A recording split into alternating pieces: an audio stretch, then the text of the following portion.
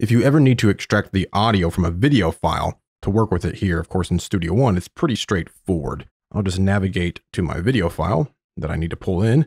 It's right here, and I just need the audio from this.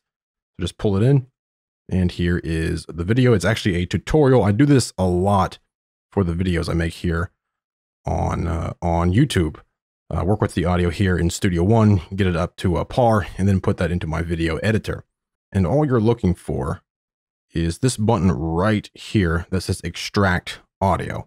All I have to do is click that, say yes, and it will extract the audio from the video. And again, I do this a lot, especially when using OBS, which I'm using right now, to record the screen. And there we go. There is the audio file from this video. I don't even need the video, so I'll just go ahead and close it. There is our audio track.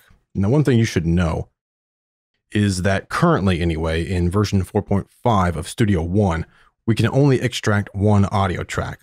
Now, that video technically has 3 audio tracks.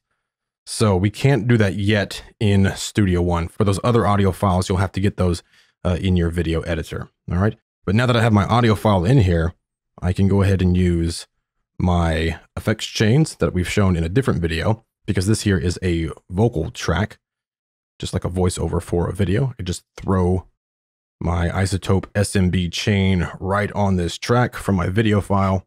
And boom, there we go.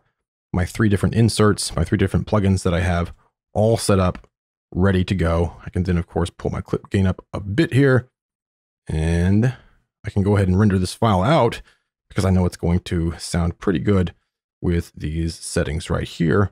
And my audio for that video is done.